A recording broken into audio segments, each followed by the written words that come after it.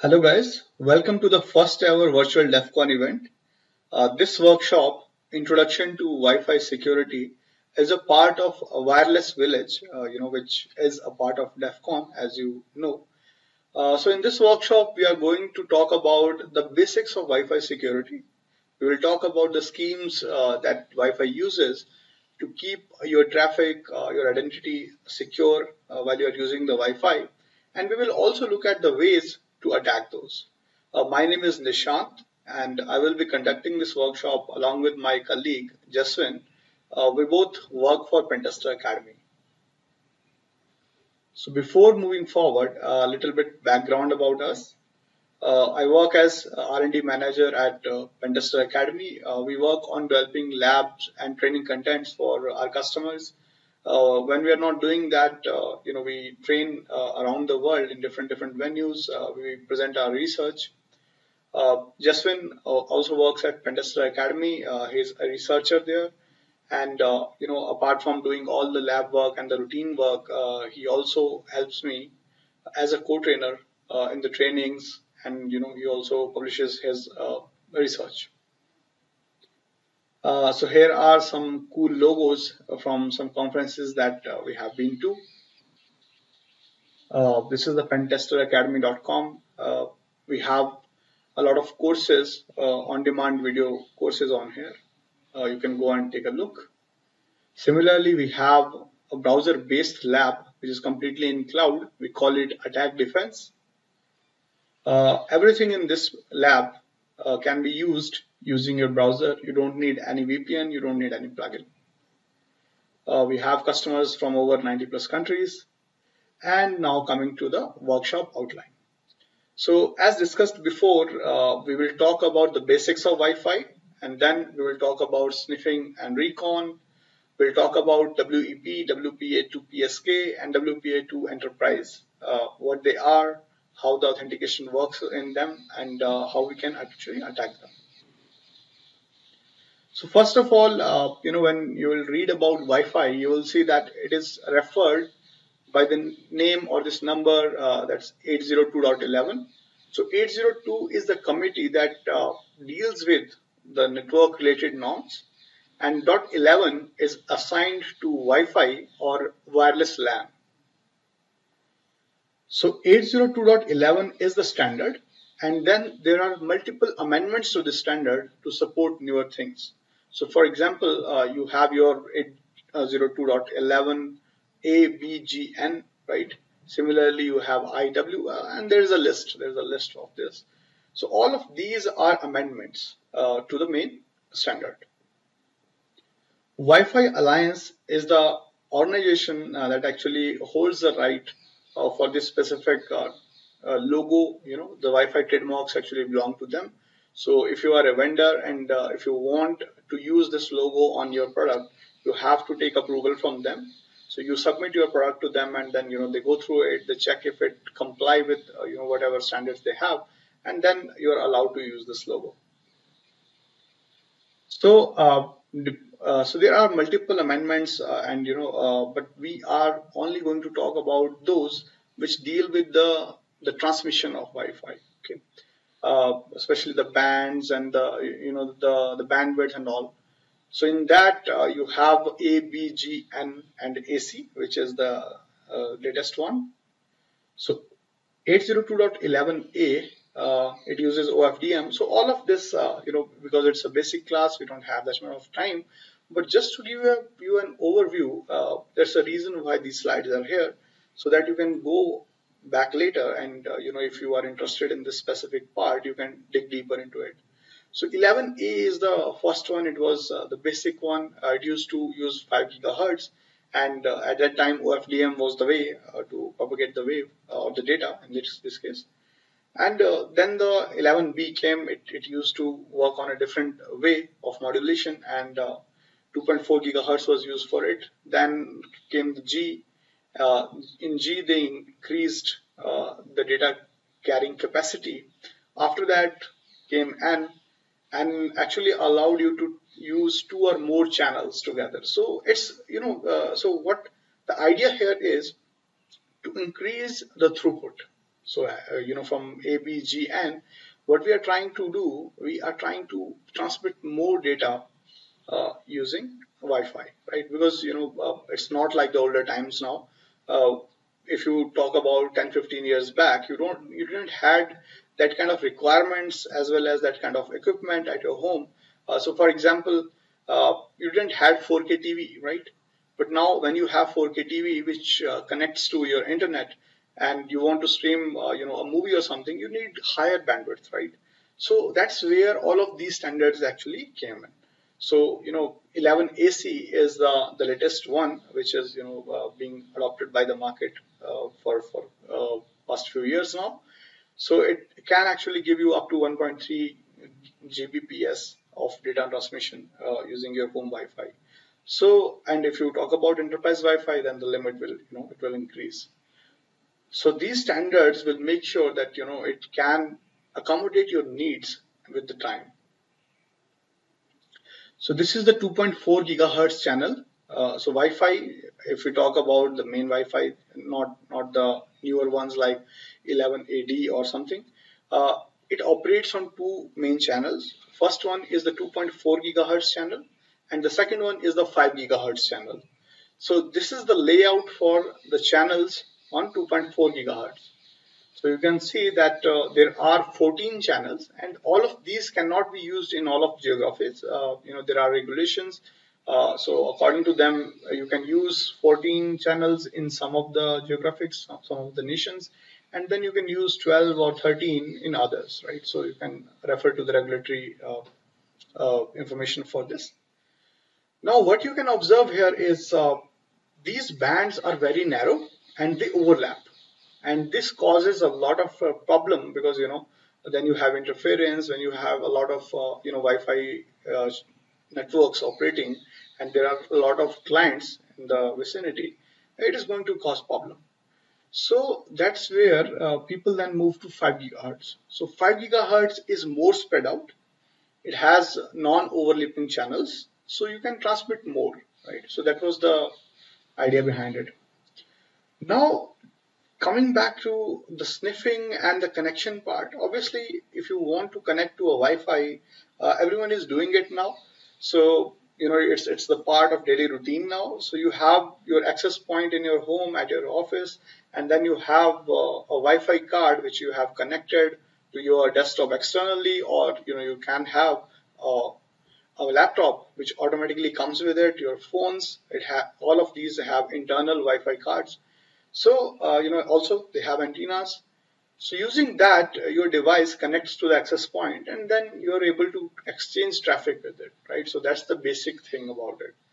Now, when in normal mode, these cards, they don't actually look at the traffic of other cards.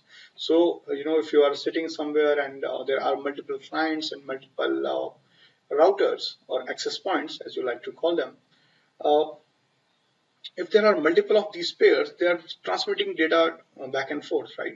So, but the card that your machine is using in normal operation, it will only consider, or it will only show you the traffic that is, that is for your machine.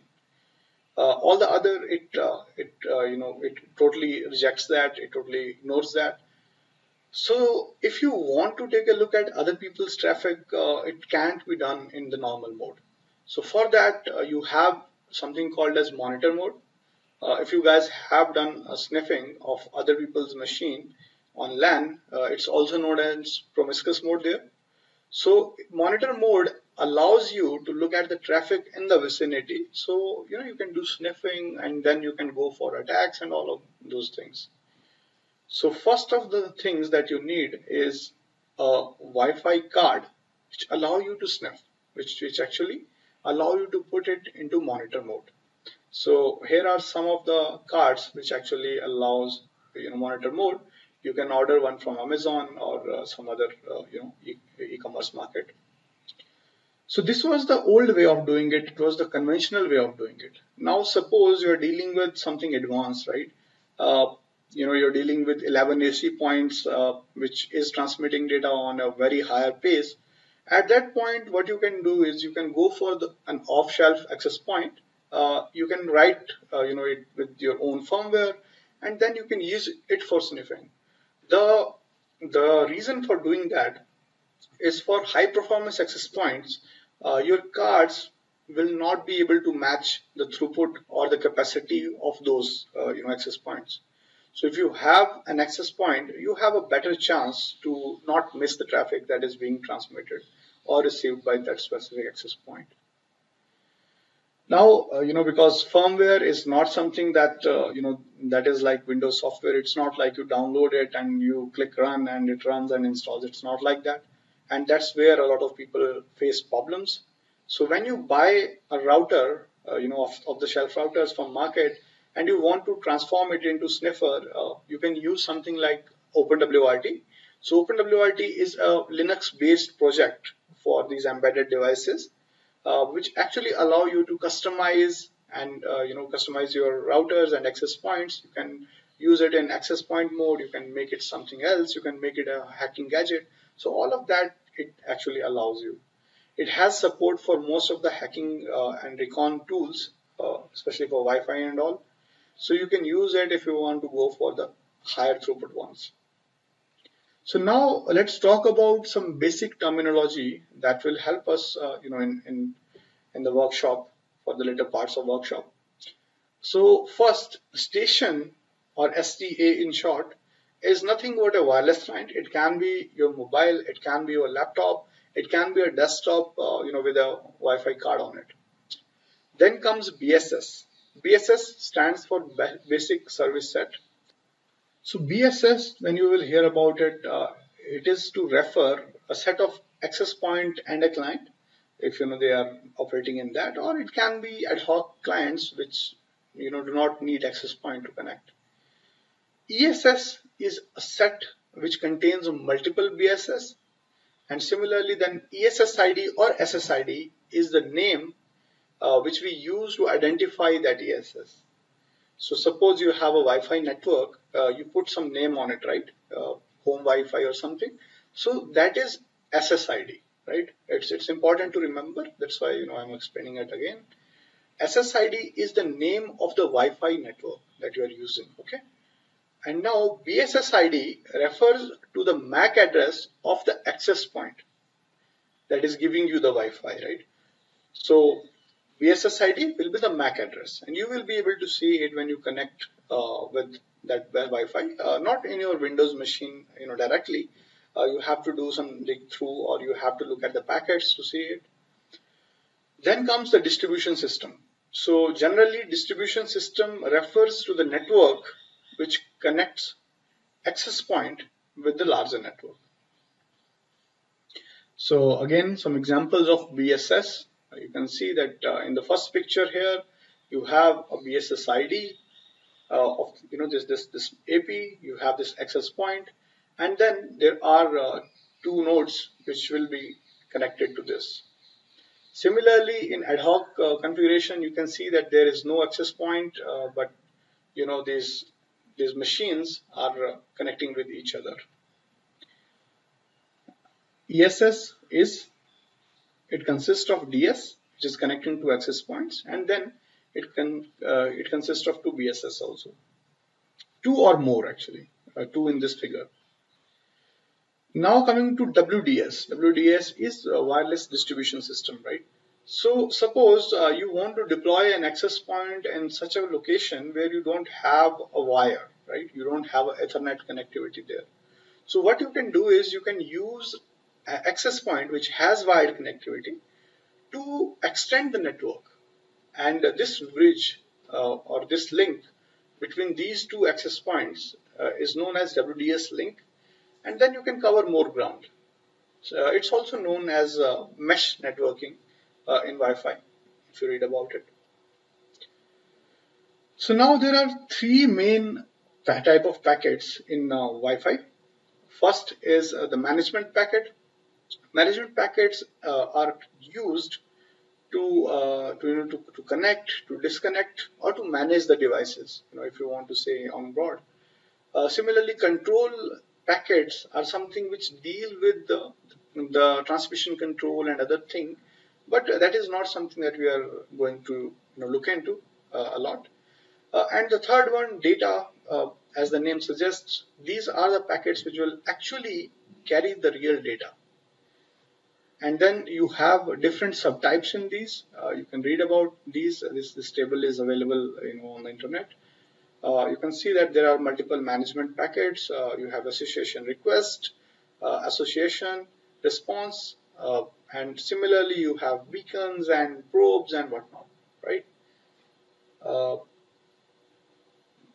So to summarize a Wi-Fi environment, you have an access point which is currently operating a Wi-Fi network, which will be identified by its SSID. That's the Wi-Fi network name, right? And then BSSID will be there because the MAC address needs to be there on the access point.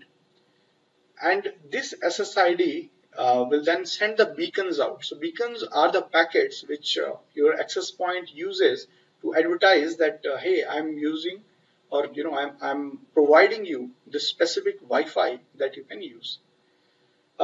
If a client has already connected to this Wi-Fi, instead of waiting for a beacon frame, it can also do probing.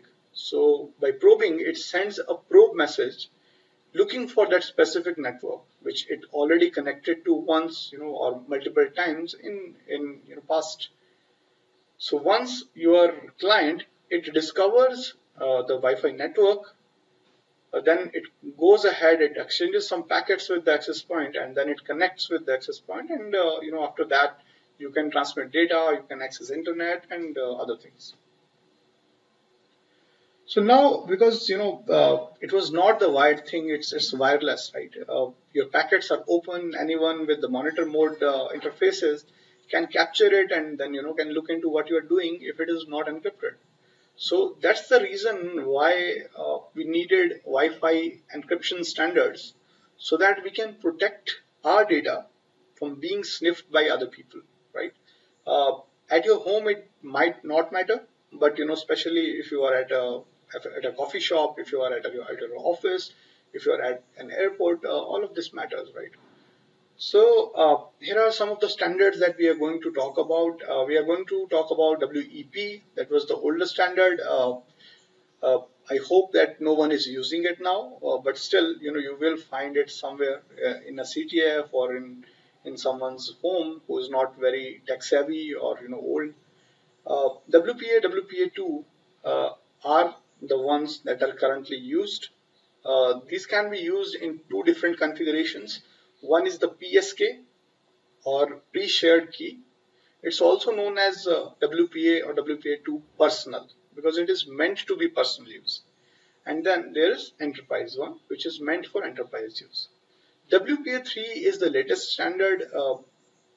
It is something that you will see in mainstream, within a year or maybe this year. In some places, you might have already been started seeing this. So now, to do the recon and the cracking for WEP and WPA, PSK, we are going to use AirCrack-NG suite of tools. So it's a set of tools which allows you to do different things.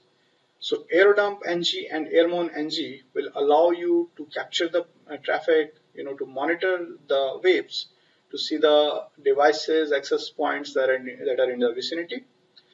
Airbase NG and Air Replay NG allows you to create a honeypot, to send deauthentication messages, to replay the messages, and similarly, if you want to crack the key or the passphrase for WEP or WPA PSK, you use AirCrack NG. So you can know more about these by searching about these on Google. This tool is used a lot, so you'll find multiple videos on it. So now we'll talk about how to do basic recon with Airmon and AeroDump, right?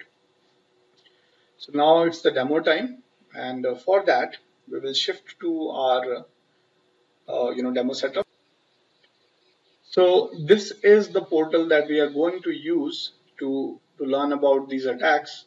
The URL is blurred as of now. Don't worry about it. We'll post the link to it in the YouTube part, in the YouTube description part. So if you go down, you will see that we have a course here which says Wi-Fi Basics Workshop. You press start on it. It will show you 4 different scenarios. First is the Wi-Fi basics, and then you have attacking WEP, you have attacking WPA2 enterprise and PSK. So we are going to start the Wi-Fi basics one. So we chose this interface because as you can automatically see, you have commands on this side, you have lab on this side, so it will help you to learn because you are the beginner people, so it really helps if you have guidelines ready instead of searching on it on a blog and then coming back and then pasting and making mistake and going back, right? That actually wastes a lot of time.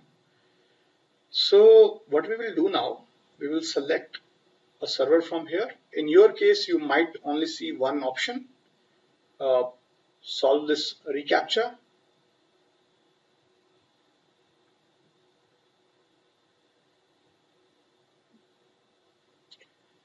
And then you start the lab. It will take some time in starting the lab, so please be patient. So the lab is ready now. What we have to do is, on the left hand panel, we will read about the steps. So first is check Wi-Fi interfaces present on this system. And then to fire this, we will use this button. Please use Firefox for this exercise. It might it might face some issues on Chrome and others. So if you click this, the command will execute and you will see that we have a WLAN 0 interface which is in managed mode, right? So as we discussed before, managed mode is good for normal operation, but if you want to do the recon and the sniffing and other things, this won't be enough, right?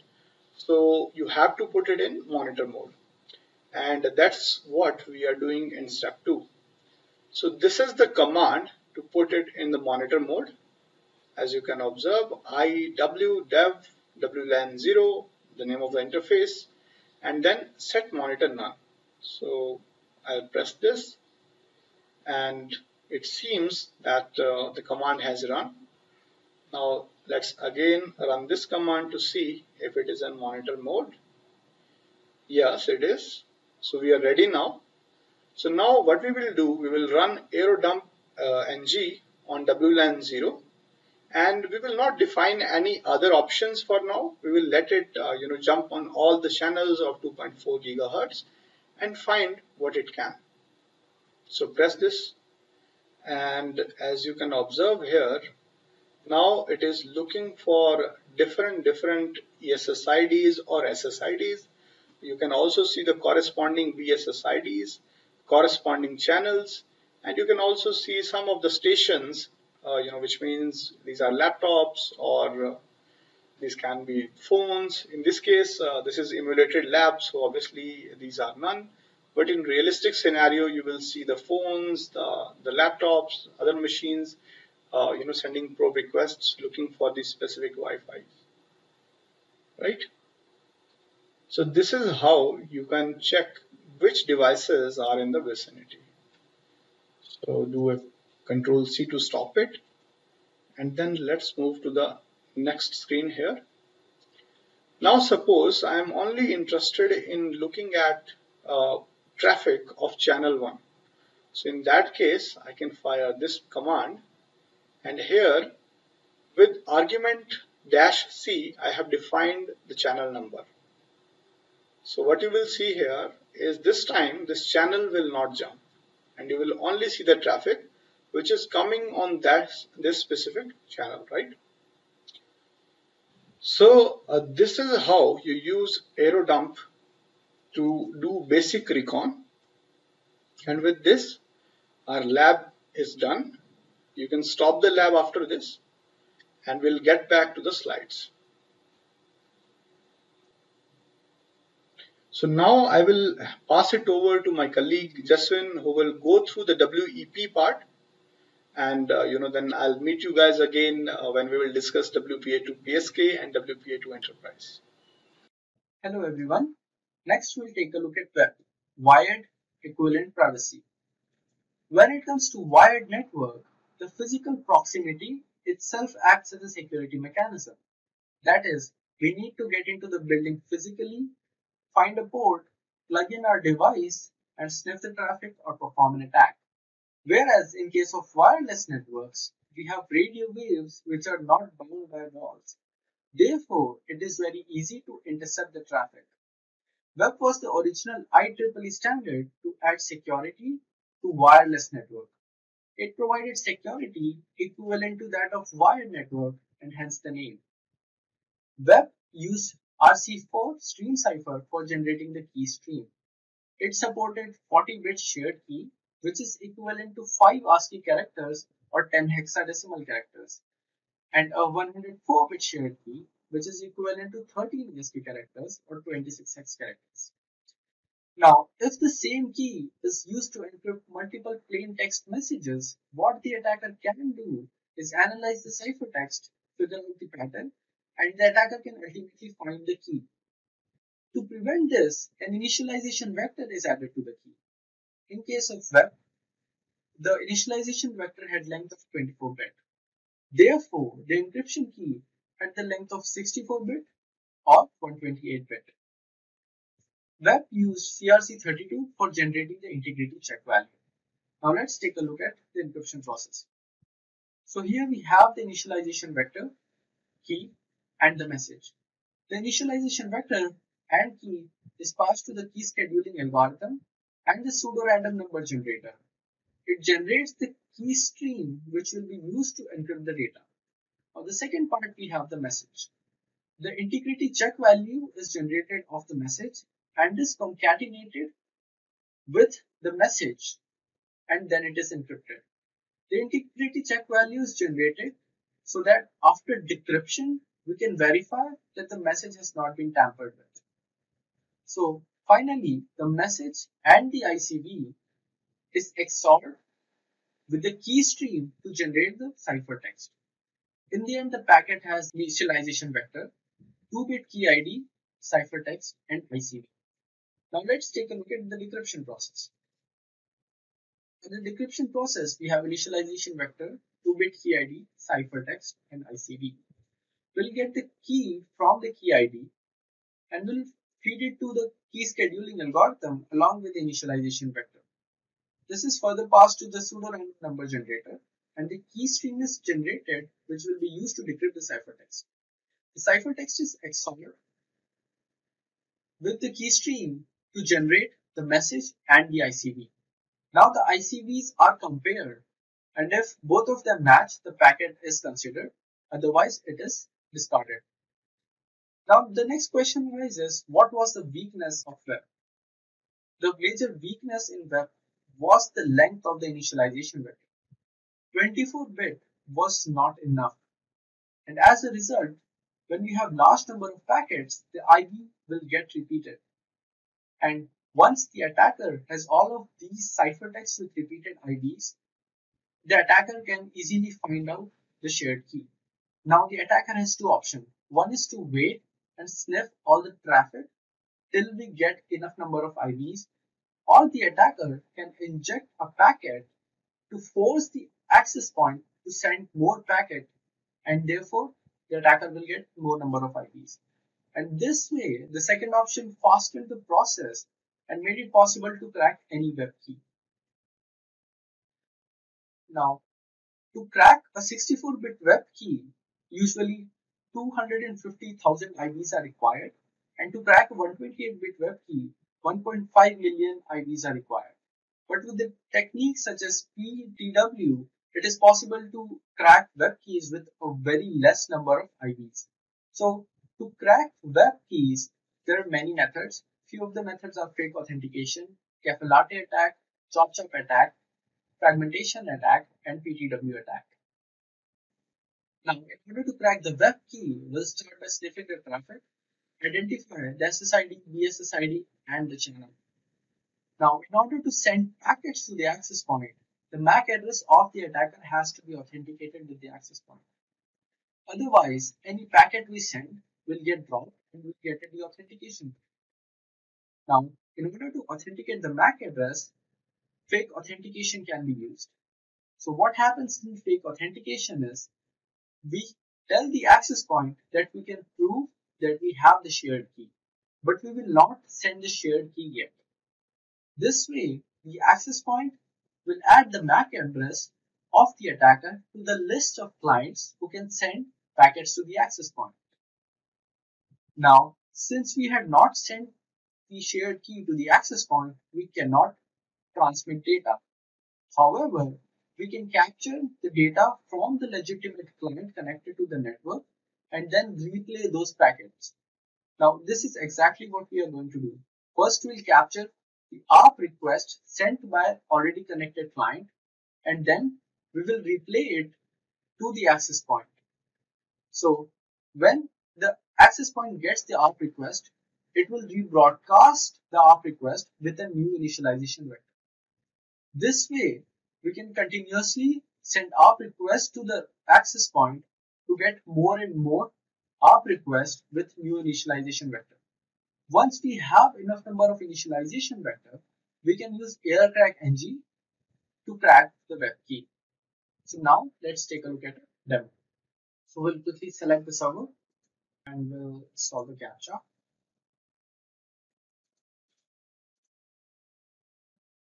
Then we'll start the lab. It should take a couple of seconds for the lab to come up. The lab is now ready. So let's increase the size of the font. We'll start listing the interfaces on the machine. So we have two interfaces. One is WLAN 1, another is WLAN 2. Both are in managed mode. So we'll set WLAN 0 into monitor mode and we'll check the list of interfaces again. So now you can see WLAN 0 is in monitor. Now let's check the networks which are present in the vicinity. You can do this with the help of aerodumpng command. So now as we can see, we have Epic Media Corp, which is using web on channel 6. So next, what we will do is we'll start a capture in channel 6 and write those packets into capture form. Now, if we'll just keep sniffing, it could take a lot of time to get enough number of packets. So what we are going to do is, yesterday we will start an ARP replay attack in order to generate more number of packets. So we'll start an ARP replay attack, and now we need around 10,000 data packets. For currently, you can see we have 83, 132, and the number increased right now. So now we have 10,000 data packets. We'll stop the capture, and we'll also stop attacking the access point. Now we'll use aircrackng command to crack the web key. We'll have to mention which network we want to target. In this case, we have Epic Media Network, which is having the index of 4. So we'll enter 4 now, and then we'll start cracking. So we were able to find the key. The key was 14332.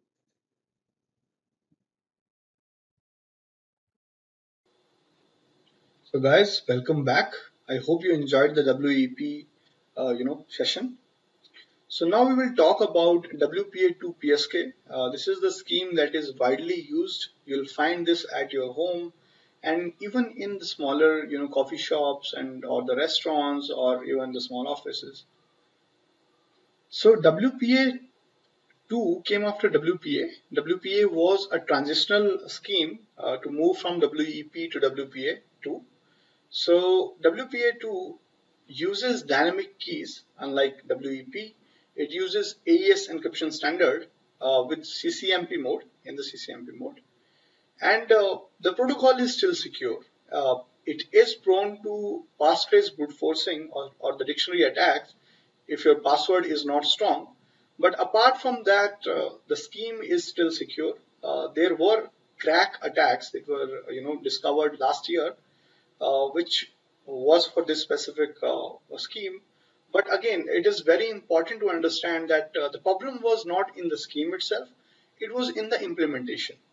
So the scheme, theoretically, if you choose a good, strong password, it is good to go. But WPA2 also had its own shortcomings. It doesn't have forward secrecy, so which means if I'm if I'm capturing all of your traffic today, and if you're using WPA2 PSK, even if I don't have the password today, if I somehow manage to get the password 2 months after, or two years after, I can still go back and decrypt all of your traffic. So that is not good from security point of view. Similarly, there is no management frame protection.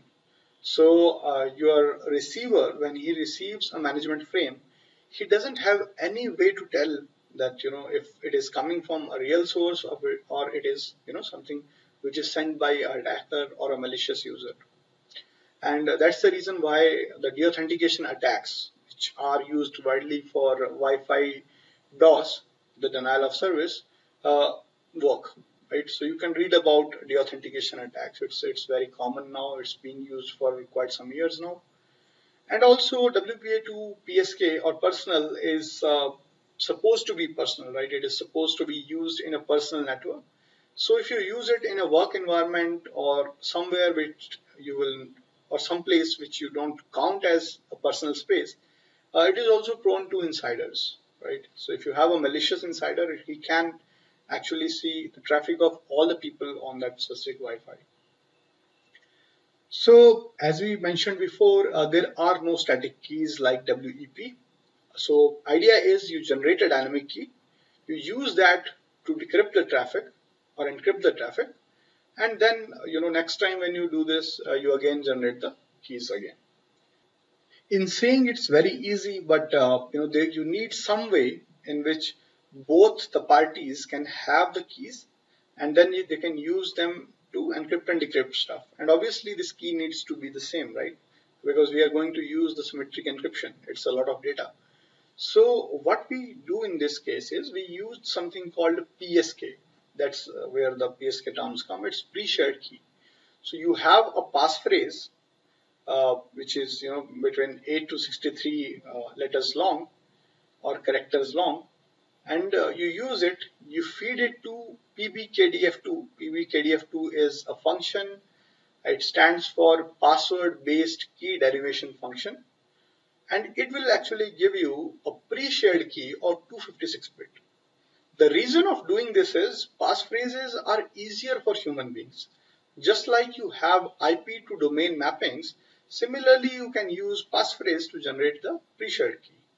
It's easier to remember something meaningful than than a chunk of random hex characters. So when your access point is configured, it already knows the passphrase. When you connect to that network, you also know the passphrase, and that's how it works. So both the parties, they can calculate the same PSK, and then they can use it for connection. But again, as you can observe, PSK is not transient or not temporary in nature, right? It's not dynamically generated. Okay, you are converting it from the passphrase to the PSK, but that's not dynamic nature, right? Uh, it will remain same till the time you will not change the password, right? So that's where we have to generate something else, which we refer to PTK from this. So PMK is derived using this specific function here. You use PBKDF, you pass it the secret passphrase, you pass it the SSID name, and then the SSID name length, and then these numbers are there, which is 4096. It's the number of iteration that will happen, and then 256 is the intended key length for the PMK key that we are going to get. So you can read more about PBKDF and all of this in RFC 2898. So what will happen in WPA2 or even in WPA, we have this handshake. We call it four-way handshake, and this handshake is used to generate this specific, temporary key that you use to pass the traffic on securely, right? Obviously. So when your client it wants to connect to the access point, first of all, it will locate the access point, it will locate the Wi-Fi network, and after that, there are authentication and association messages, which are part of Wi-Fi protocol. But here, please don't confuse authentication with the thing that we are going to do now. So it's more of compatibility kind of thing rather than security. So first four steps are pretty much same. Your client, it will ask the AP that, hey, I want to connect, and your AP will say, okay, go ahead. So this much is done. After this, both of them have pre-shared key. Why? Because both of them had passphrases, right? And when you have passphrases, you can derive PSK of 256 bit from it. We just saw it in the previous slides. Now, your access point will send message 1. It's the first message. There are 4 messages. That's why it is 4-way handshake. So in first message, it will generate a random number or a random string. It will call it anons, and it will send it in a packet in plain text to the supplicant. Supplicant here is the client, your mobile, laptop, whatever it is.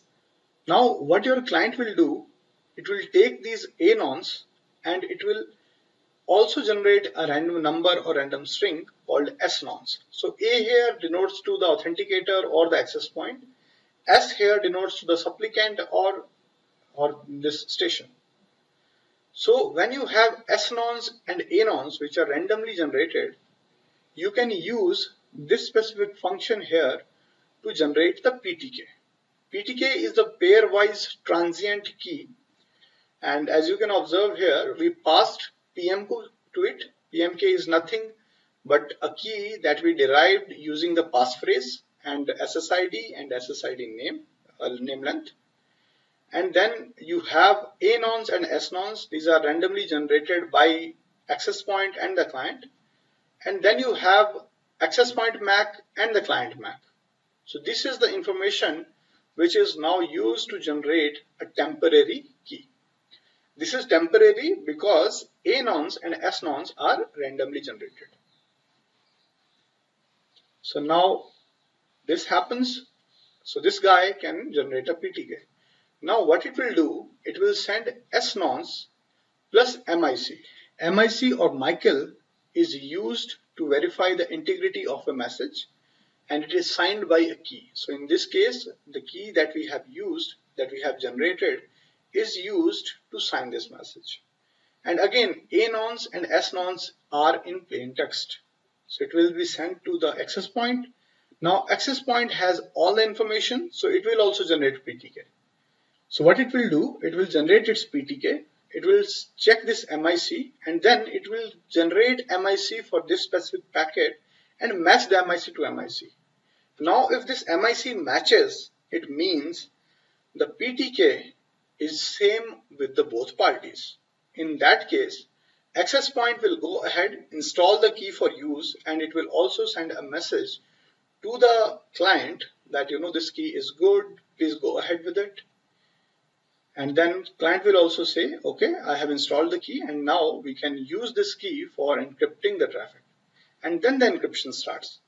Now, if suppose the access point, if it does not have the same PMK, the passphrase is different for access point and the client, then the PTK will be different because, it depends on PMK, right? Then the MIC check will fail, and in that case, access point will reject it and it will not connect. So this is how the authentication works in WPA 4-way handshake.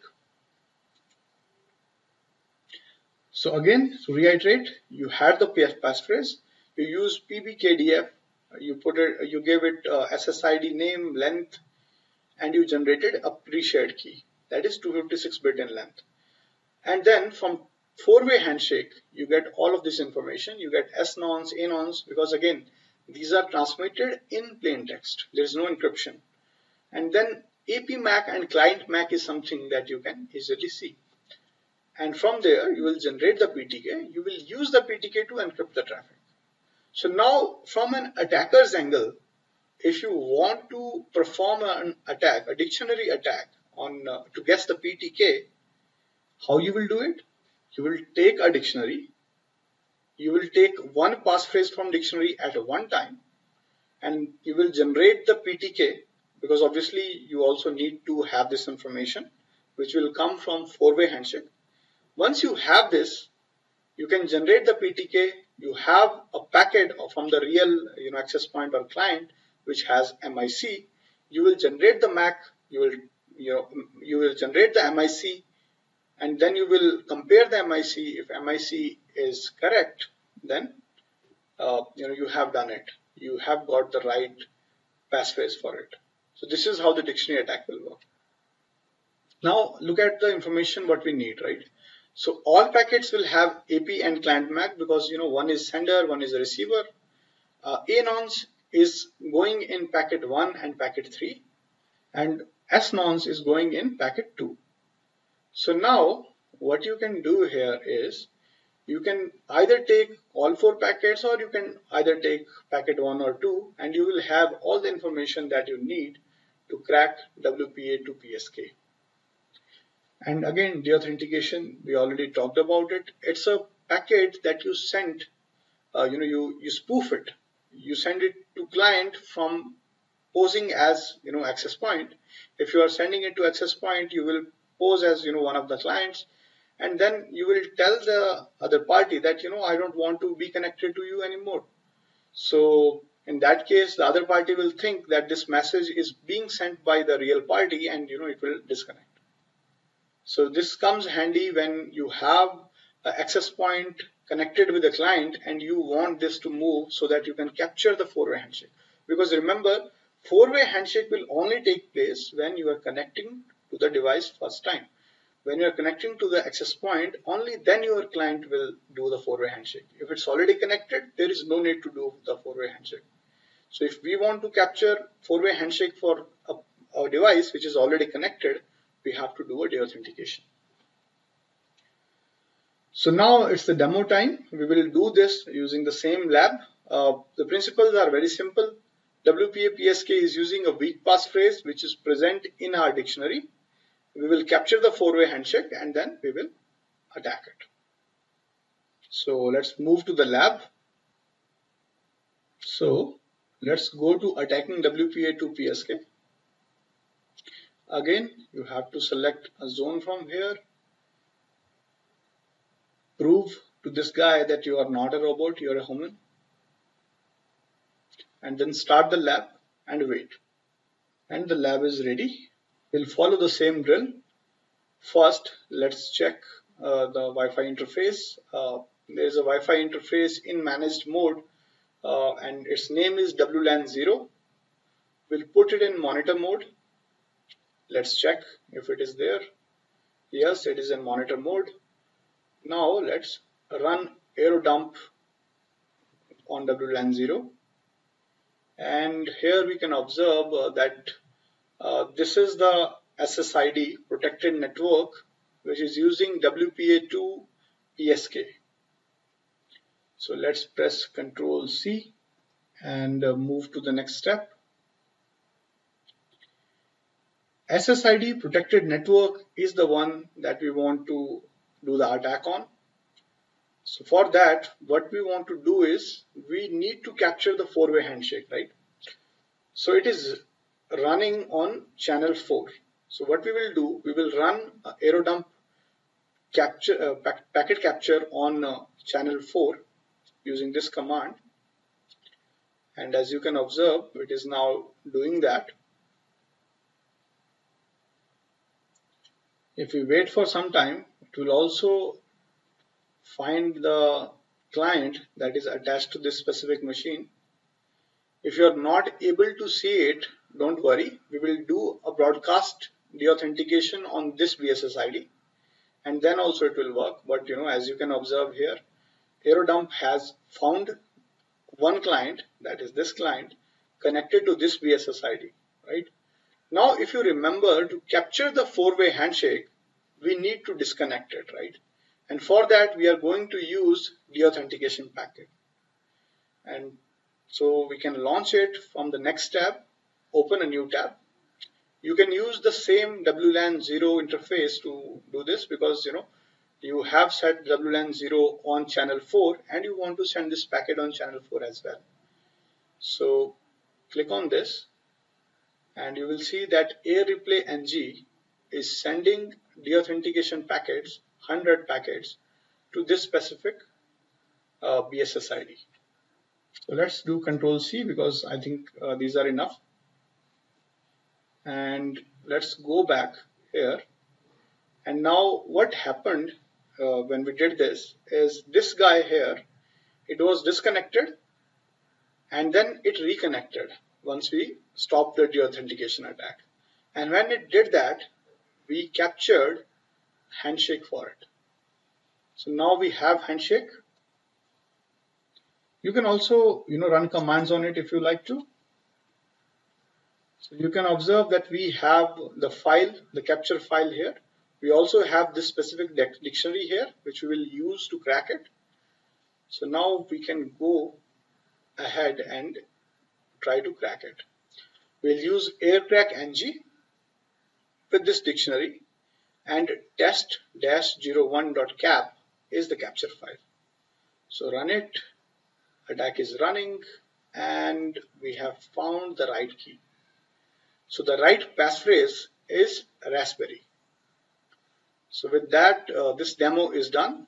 This is how easy it is to attack it if you are using a weak passphrase. So after WPA2 PSK, now we will talk about WPA2 Enterprise. We already learned about the shortcomings of WPA2 Personal. These are not really shortcomings, but it was designed in such way. It was designed for personal spaces, so it was assumed that whoever is using the network, you don't need to hide your information from them. So that's the reason why same password was there, and all the other people on the network had the capability to decrypt your traffic. But if you want to use this for your enterprise or for your company, this is going to be a problem, right? Because first thing is this insider threat, and the second thing is it is difficult to maintain the credentials because everyone is using the same passphrase. Now suppose if this passphrase gets leaked, you have to change it, you have to inform everybody, and you have to keep doing this again and again, right? So for that, these people, they came up with WPA2 Enterprise. So in WPA2 Enterprise, instead of using a passphrase, a radius server is used for authentication. So this radius server will maintain the credential list for all the authorized users, and then users can use their username, passwords to authenticate with the Wi-Fi. So it looks like this. So you have your Wi-Fi client, that is, a laptop or a PC, and then you have the access point which is connected to the radius server. So this radius server is the authentication backend here. And then this is the handshake flow. So four-way handshake will be there because again it's WPA. But in this case, because there is no passphrase, EAP will be used. So EAP is Extended Authentication Protocol. So EAP will be used to do authentication with the authentication server, that is the radius server in the backend. So your client, after doing the connection ritual, it will send a EA poll start, which is the first packet, and then access point will ask it for its identity. So if you're using credentials, the username will be the identity, and this username will be then forwarded to the authentication server. So after this, the access point will be in the path, but it's not really doing anything. Your client and the authentication server will exchange some packets, and once it is proved to the authentication server that this guy or this client is the real client, it will generate a PMK. It's randomly generated, and then it will send this PMK to the access point and to the client. So you can observe the difference from the PSK here.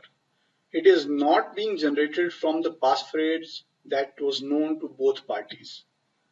And after you have PMK on both the parties, you will do the same four-way handshake, and then data transfer will continue.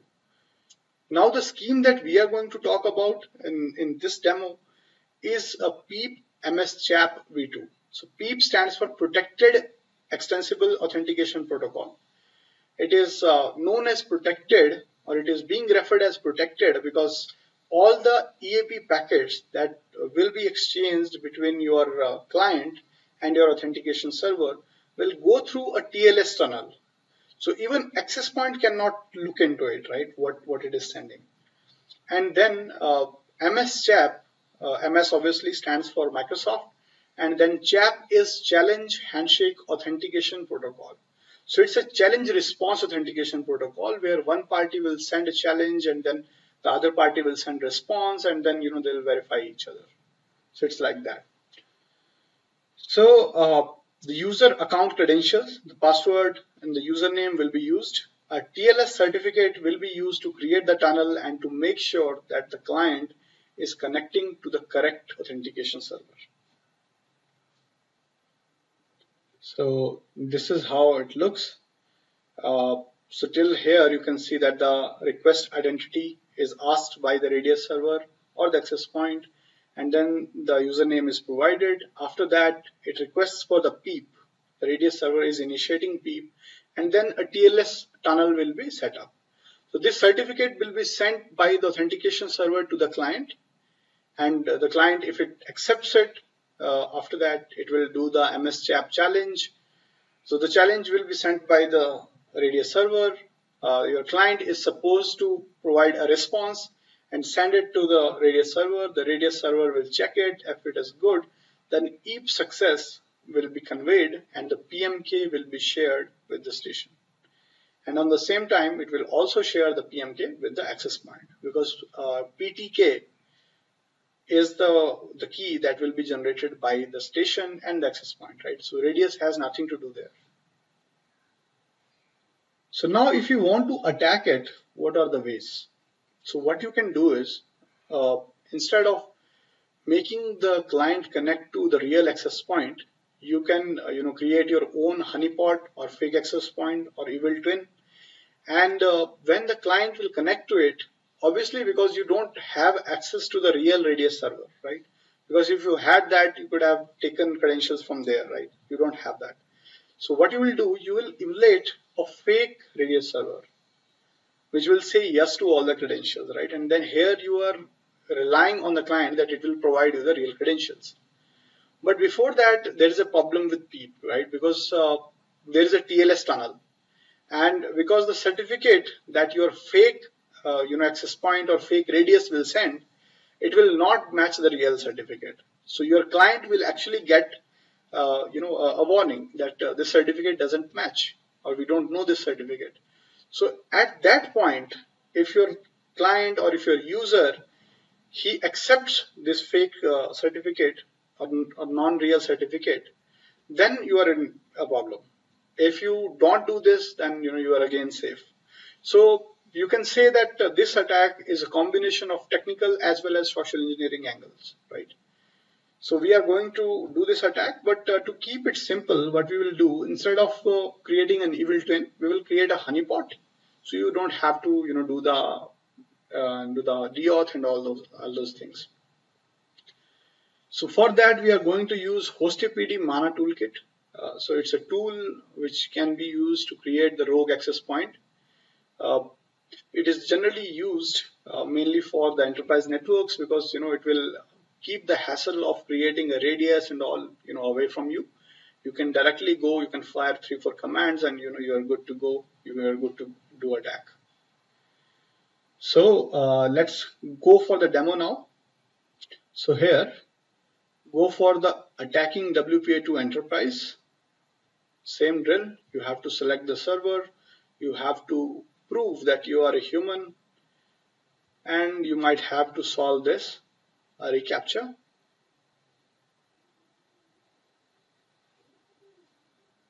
So now the lab is ready. So let's see what interfaces are there on the lab. So here we can observe that there are two interfaces, WLAN 0 and WLAN 1. Let's put WLAN 0 into monitor mode, and let's run your dump on it. So what we can observe here is there's a client which is looking for amaze_LLC, right? So if we go to next step, we will see that the challenge is regarding this only. A client is probing for amaze underscore LLC. We have to create a honeypot, and then we have to steal the credential for it. And this guy is using peep ms chap v2. So let's do a control C here. We'll also need fake certificates as we talked about before. And there you go. We have provided you all the things that you need for this. If you scroll down, you will also see the configuration for the hostapd mana. So what you have to do here is, first you have to create this file. So I'm using Vim. Vim is mostly available in most environments, so you can use that. And let's copy this and paste it here. And you have to format it. You have to make sure that everything is in separate lines. Let me do that. So now I have done the formatting for this file. Let's go over the configuration file. So first is the interface. We are using WLAN1. SSID is mentioned. We want to host a honeypot with amaze underscore LLC. You can choose channel as per your liking. I have chosen 6 here. Hardware mode is G, which indicates the 11G. And then WPA3 means the WPA2.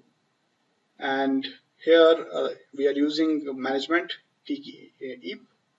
Here you can put CCMP, you can put something else. So yeah, there's a mistake. When you put TKIP CCMP, which means you support both WPA and WPA2 PSK.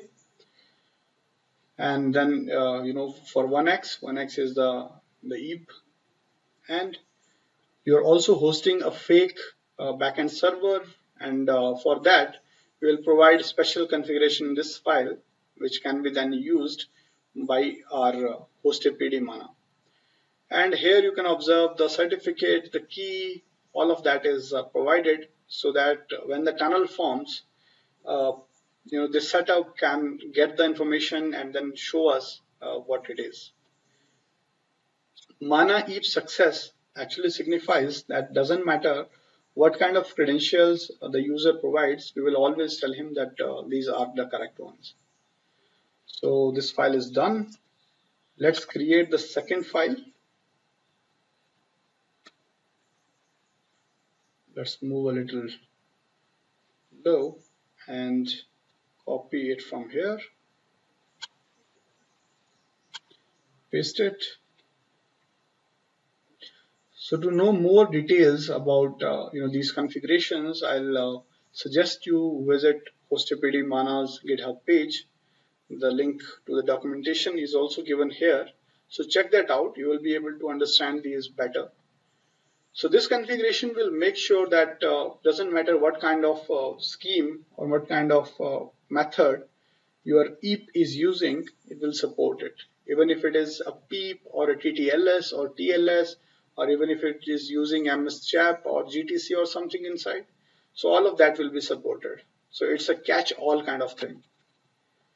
So once it is done, we can move forward and we can launch this to start our honeypot.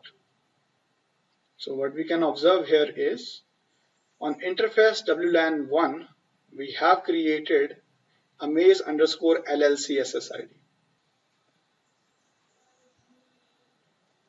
Here, what we are observing is a client which was roaming has tried to connect to this access point, and in that process we are able to see the information that it was passing. So if you remember, we talked about CHAP, right? The challenge response. So here, hostapd mana is actually giving us the challenge, the response, so that we can crack it. And the username here is Sean. So this is the command that we need to use with asleep to crack it. So if we move down, we have actually written this command for you. Let's clear the screen a little bit and let's run this command. So what we did here is, because we had the challenge and the response captured, we used a dictionary file that is given here, and from that we recovered the password for it. The password is chocolate in this case. So this is how, using a honeypot, you can attack enterprise networks, the WPA2 enterprise in this case, which was using a PEEP MS Chap 2 version 2. The attack will work similarly for the other schemes as well. So with this, we are going to conclude this workshop. I hope you learned about the basics of Wi-Fi and the schemes and how to attack them. And if you face these in real world or in a CTF somewhere, you will be able to solve it. So with that, thanks again for attending our workshop in Wireless Village. We also, thanks Wireless Village and the DEF CON team to make all of this possible in this tough time, right? Doesn't matter how bad it is, the learning should continue. And with that, I'll say thanks. If you have any follow-up questions, any comments, any feedbacks, here's my email ID. You can drop me a mail and, I'll try to help you out. Thank you.